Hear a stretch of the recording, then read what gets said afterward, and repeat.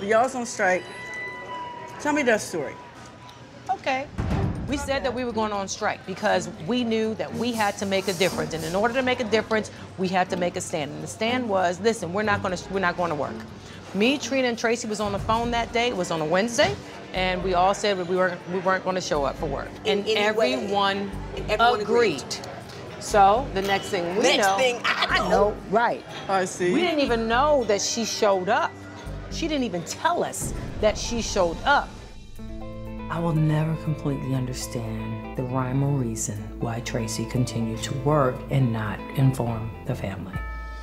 If we knew that the bomb was going to be broken, we wouldn't have had any type of leverage. Right. If we decided we're going to do something together, just say, you know what, y'all, I can't do this. Give us a courtesy.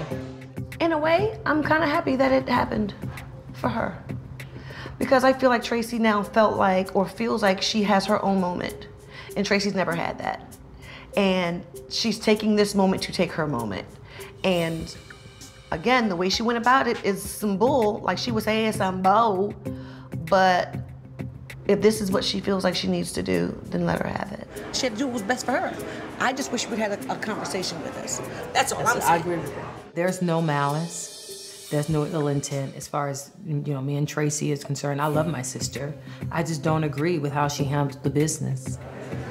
If that's what you choose to do, I'm not mad at you.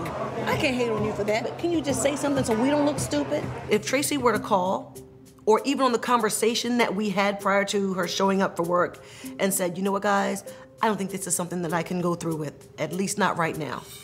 I would call all of my sisters and say, look, guys, we can reconvene, we can figure out what's gonna happen from here, and then we'll do whatever we need to do accordingly. So Traci was with you guys, and then she reneged. Yes. That's why we didn't know any of this. That's why we feel the way that we feel. Like, how could you do that? Like, Okay, why now would you got do it. that? But I'm not going to judge, convict her, and sentence her to prison until I talk to her, and then I can judge, sentence her to prison.